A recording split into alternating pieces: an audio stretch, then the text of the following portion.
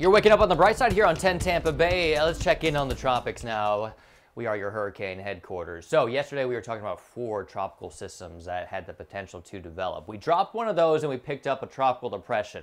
Let me take you out there. Tropical depression 15, now about 100 miles southeast of Cape Hatteras, North Carolina. Tropical wave Invest 99L moving through the central Caribbean.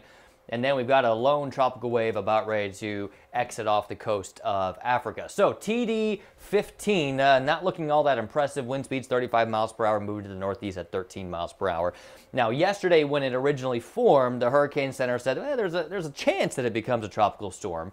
It just doesn't look like that's going to be in the cards. In fact, we probably don't see it strengthen at all over the next day or two. It'll then weaken even more so as it heads off into the Atlantic Ocean. So TD15 pretty much a non-issue by every means. And then we've got Invest 99L. Now, it looks great on satellite, right? I mean, you look at it, you go, wow, that actually could even be a tropical storm. The satellite imagery at first glance look well. In fact, there were tropical storm force winds near Haiti early this morning, but when you get down underneath all those clouds, there's just not that closed circulation which would make a tropical depression. So not quite a tropical depression yet. There is a 70% chance that it could become a tropical depression as it approaches Belize and Central America.